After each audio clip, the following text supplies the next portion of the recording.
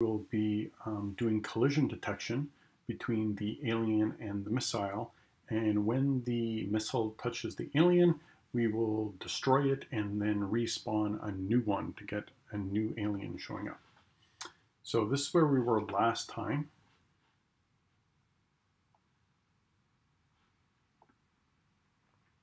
Where we had our alien show up and we can fire at it, but nothing happens.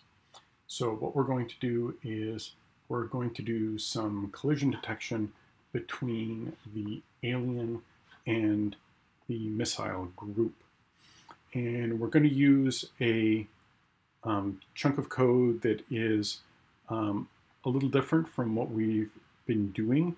Inside one of the calls, I'm actually going to place a function inside of a statement, which is kind of unusual, but actually is pretty common in JavaScript these days.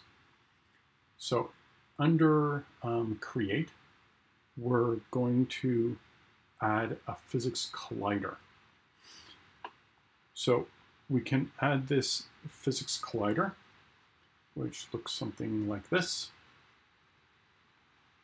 Get rid of that extra comment. So physics.add.collider, and this collider takes two parameters, and it's the two things that you're checking against.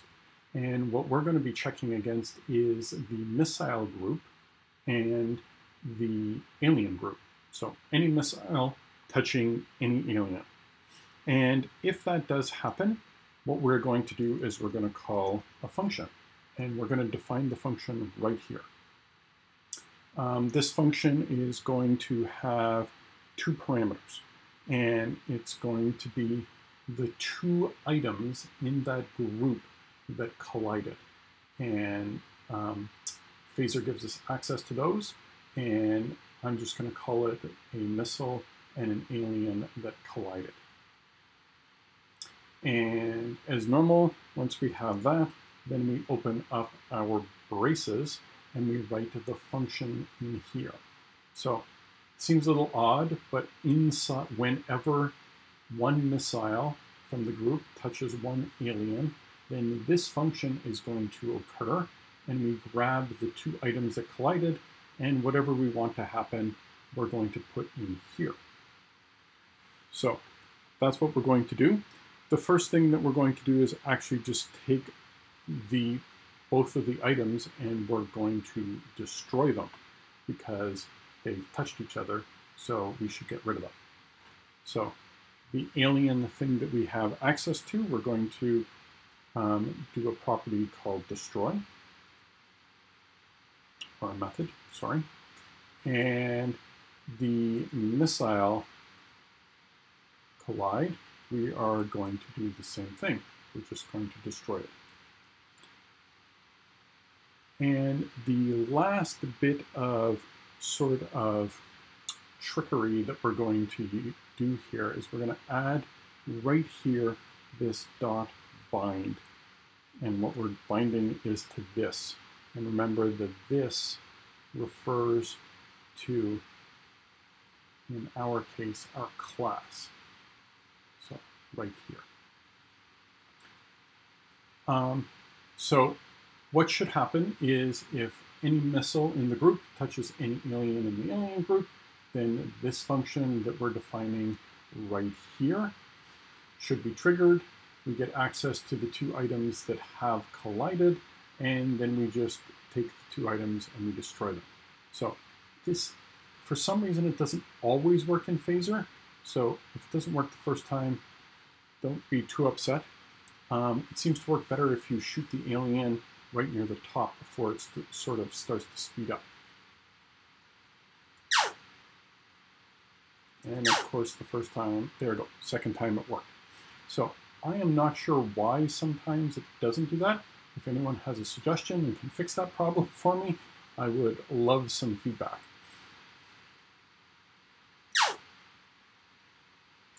So there you go again. And this time it took 3. So it seems to work better the more often you hit the aliens. And once again, I'm not quite sure why it doesn't just work every single time. Once we do have the aliens being detected and destroyed, what we'd like to do next is actually recreate the alien. And in my game logic, what's going to happen is you actually create 2 aliens for every single one that you destroy. So the more you destroy, the more aliens show up, and it just sort of gets exponentially more complex to keep shooting them over and over again. So there's 1, and you'll see 2 showed up, and when I hit 1, 2 more show up, and it should just get more and more complex here. As you see, lots of aliens start showing up really quickly.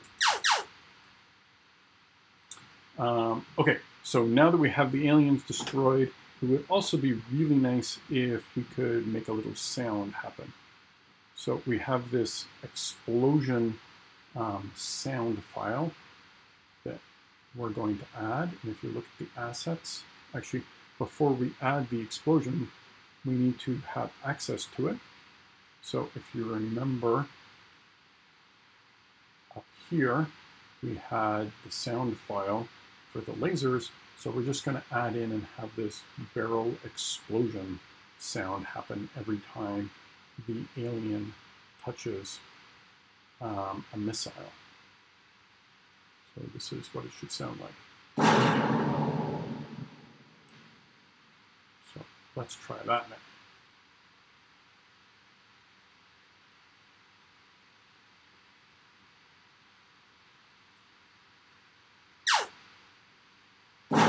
There we go.